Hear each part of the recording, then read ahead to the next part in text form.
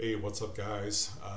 Gonna talk about the new college football playoff editor for NCAA 14 that came out yesterday.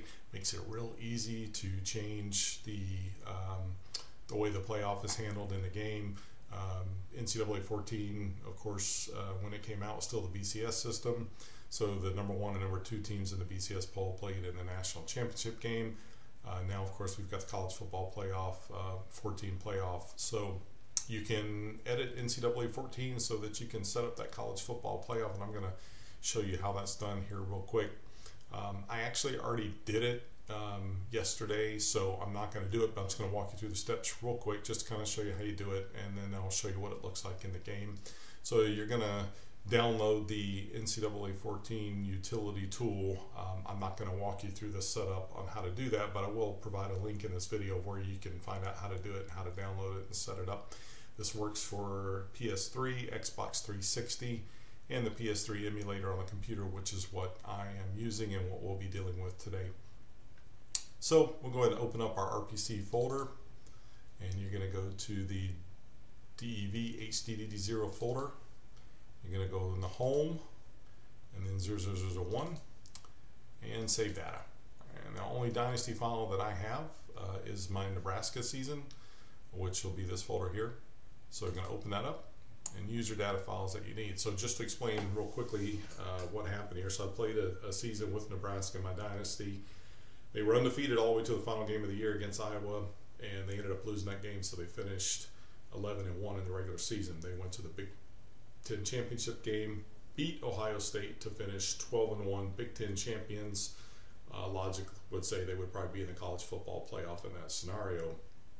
However, for whatever reason, the logic in NCAA 14 had Southern California with 3 losses in the top 4, and Nebraska was not in there. So we changed that to make what we felt it should have been. Of course, you can change it to whatever you want if you just want to put a team in there just to have some fun with, but or if you want to try and make it more of what it probably should have been. So we're going to take this folder and click on it. You're going to copy it, and then you're going to paste it to your desktop, which I've already done, and right here it is. All right, so once that's done, you're going to open up the NCAA 14 utility tool, and then you're going to put that Dynasty file in there, and you will be able to edit it once it gets loaded up. So I'll show you how to do that here in just a second. It takes a few seconds. So first thing we'll do is look at the poll editor. All right, so we're going to open the file, and here it is right here on our desktop. So while that loads, it'll pull up all 3 of the polls, and you can switch them to anything that you want them to be, or put any team where you want them to be. So if your team went 0-11, but you want them to be number 1 in the country at the end of the year, you can do that. But we're trying to keep this realistic. But so when the game ended, they had Nebraska in the 6th spot.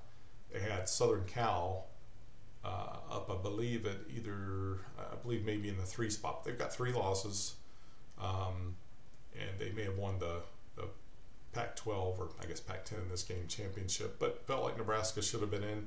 They had Auburn with 2 losses up in that top 4 too, so we just took Nebraska, moved them up into the top 4, and as you can see, Clemson 13-0, Nebraska, Alabama, Texas all with 1 loss.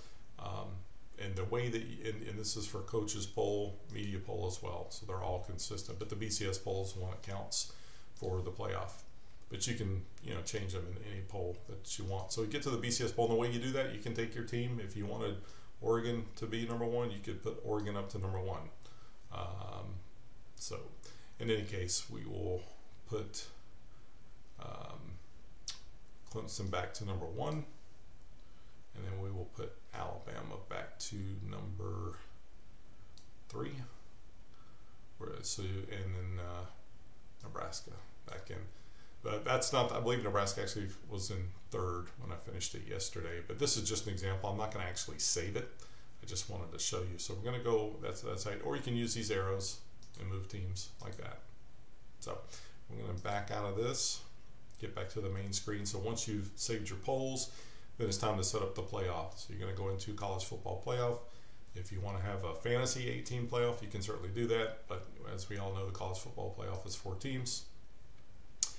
So step one to set up the playoffs, and you can just see here the matchups are 1 and 4, 2 and 3, with the correct semifinal locations based on the year. So we'll again open our Dynasty file, user data file on our desktop. And once that loads up, you'll see that the playoffs will be set up. This might look a little different. Let's see. Since I was just playing around with the polls. No, there it is. So that's the way I had it saved yesterday. So Clemson and Alabama will play in the Peach Bowl, and Texas and Nebraska in the Fiesta Bowl. Once you've got that set, you click your arrow forward, and that's confirming that's what you want. You click the check mark. Then it's going to take you to the bowl screen. Here it shows all the bowls. You can edit any bowl matchup that you want, except for the college football playoffs. You can see Alabama, Clemson, and Nebraska, Texas here. You cannot edit those, but any other bowl, you can change or edit the matchup that you want. Just click on edit matchup, click on the team, and you can go find whatever team you want to put in there. If the team you select is already in another bowl game, they will just swap them out. Okay, so you can see how that works. And then once you've done all that, you would hit save, and it would save that file on your desktop. So let's go ahead and get out of this, and then I will meet you back in the game to show you how that looks in the game. I did forget one more thing before we get into the game.